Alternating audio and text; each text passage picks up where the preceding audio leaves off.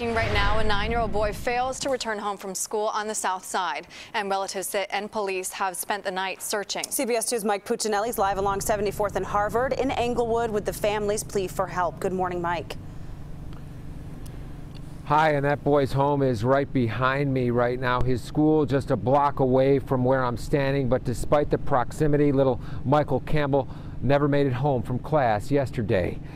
Now, this is 9-year-old Michael, otherwise known as Mikey. He's been missing now for more than 12 hours. His family began searching for him yesterday at around 4:45 in the afternoon, and they haven't stopped.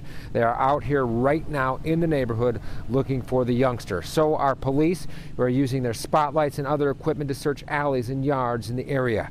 Some of Michael's belongings were found in an alley, but there was no trace of the child. His mom says he typically would be home from school no later than 4:15. When he didn't show up initially, they thought he might have had a detention or may have stopped at a friend's house. But when he hadn't appeared by 4:45 in the afternoon, they began to search for him themselves. When that proved unsuccessful, they called 911.